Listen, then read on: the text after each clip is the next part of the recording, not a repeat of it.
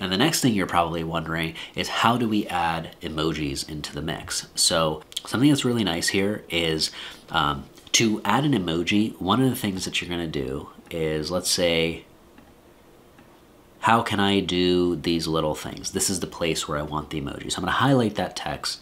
I'm gonna hit title and add just title. And then I'm gonna hit FN on my keyboard. And now it brings up my emoji options, right? So now I could even type like small or how.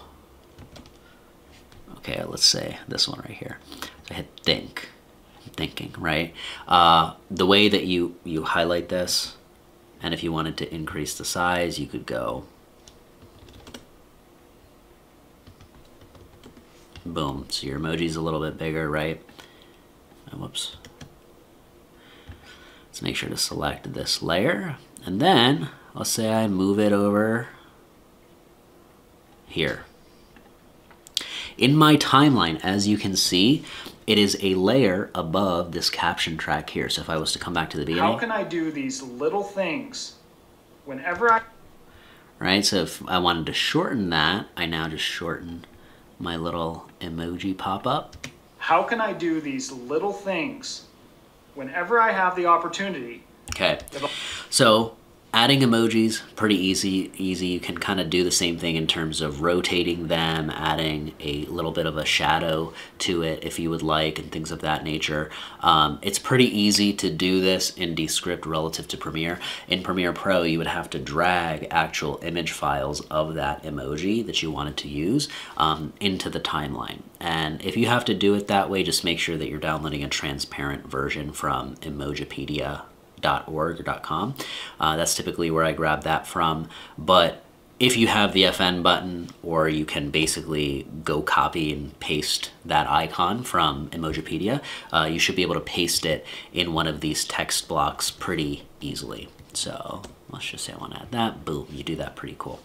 Okay, now the next thing is going to be, let's say we want to add some GIFs and B-roll into the mix. So on top of the emojis, I want to highlight this section right here, okay? Once I highlight this chunk of text, I'm going to come over into here, and I typed in hard because it was like slightly harder in the short term. What can we choose? Let's say it's this one. Okay, so we've got this little clip right here. It perfectly overlaid that on top of my selected chunk of text.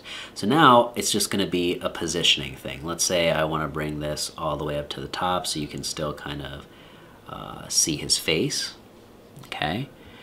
Also, my text, for example, now I can't see my captions. It might be slightly harder. Right? So one thing I can do is I'm gonna right click this layer, and you can actually move backwards or send to back, or you could drag it in your timeline as well, but I'm just gonna hit move backwards, and all of a sudden, our caption has popped up to the front. So it might be slightly harder in the short term. They're gonna improve my life in the... Just like that. Now, let's come back to that section because I wanna show you this right here. When you select some B-roll, let's come over to this side panel. It's on loop automatically. So you want to usually switch it to once. When you switch it to once, it's going to play once and then it's over.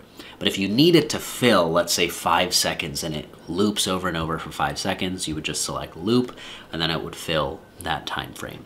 So as you can see, I would just work through the script line by line, and any moment where there's an appropriate place to actually add a visual, whether it's an emoji, whether it's a shift in the way that the text is animated, or whether it's adding a GIF to kind of break up the static nature of it, anything that you can add here into these short form clips definitely holds attention and helps in a fast-paced environment. You just want to keep these scenes in mind as you are doing them, because it's a different way of thinking about editing. I mean, in Premiere Pro and in a lot of softwares that you use, it's just not laid out like this. You just split the clip and you're good to go, or add a cut.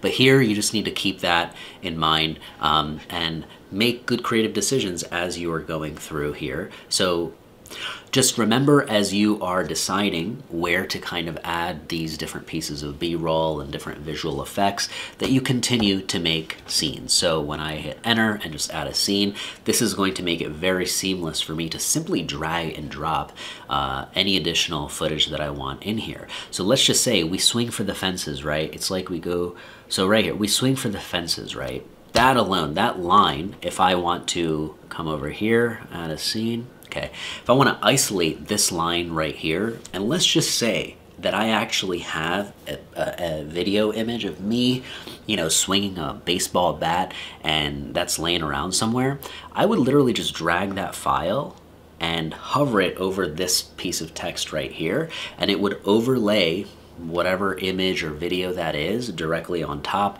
just like it did with this GIF that I selected. So if I come over to the GIF here, I could select anything and it would basically consume that whole scene. Typically, when you've got a file, like let's say all of your files are going to show up here. So if, for example, I had another piece of B-roll, let's just assume this is different, and I wanted to change exactly which part of it I want to use, I would use this segment right here, okay? So I want the very end, and I'm gonna hit add.